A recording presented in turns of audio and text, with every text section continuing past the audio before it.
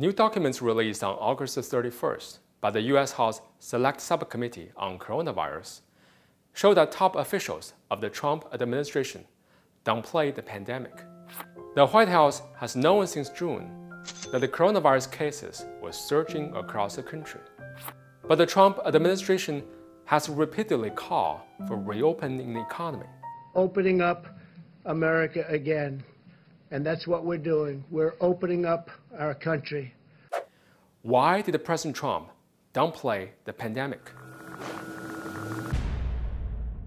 On his inauguration day in January 2017, U.S. President Donald Trump filed for his re-election in 2020.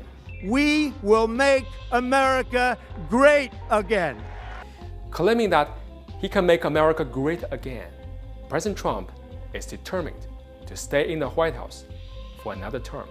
His top priority is to win the re-election.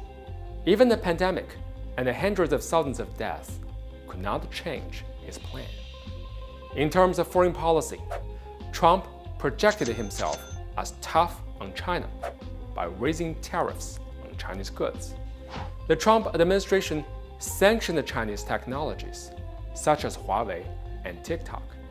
Speaking of the U.S. economy, before the pandemic, it slowly climbed up out of recession, and the unemployment rate stayed at a lower level. President Trump bragged about the growth as his achievement. U.S. companies moved the manufacturing jobs and the supply chains to developing economies decades ago. In fact, the share of the U.S. in the world economy has been in decline because of the sustained growth of the emerging markets. But with the U.S. having the most cases in the world, its economy contracted at the rate of 32.9% from April through June, its worst job on record. The stock market has also stumbled on a rocky path. But the big corporations and conservative interest groups that support Trump want a strong U.S. economy and the bull market. That's why Trump focused on the U.S. stock market performances, but downplayed the pandemic, out of the fear that telling people to stay at home and practicing social distancing would halt the economy and the business. Supporting groups of President Trump organized nationwide rallies against social distancing and the stay-at-home orders, and Trump extended his support to the protests. All schools should be making plans to resume in-person classes as soon as possible. Soon, the number of confirmed cases in the U.S. hit 500,000, 1 million, 2 million.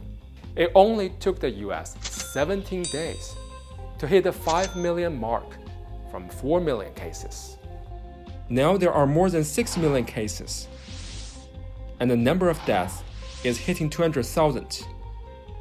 Having praised the Chinese government's effectiveness in tackling the pandemic, Trump made a U-turn by denying his mistakes in delaying the fight against the pandemic in the U.S. and describing COVID-19 as a Chinese virus.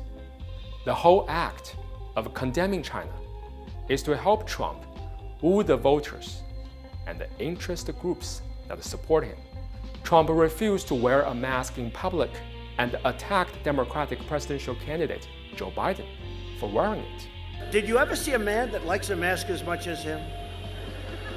And then he makes a speech and he always has it, not always, but a lot of times he has it hanging down because you know what? It gives him a feeling of security. If I were a psychiatrist, I'd say this guy's got some big issues. But when the president finally put on a mask in July, he called himself a patriot. It's time for the U.S. leader to come to senses and take people's lives more seriously. There's no magic cure available before November's election, and the only way to restart the U.S. economy is to stop the virus first.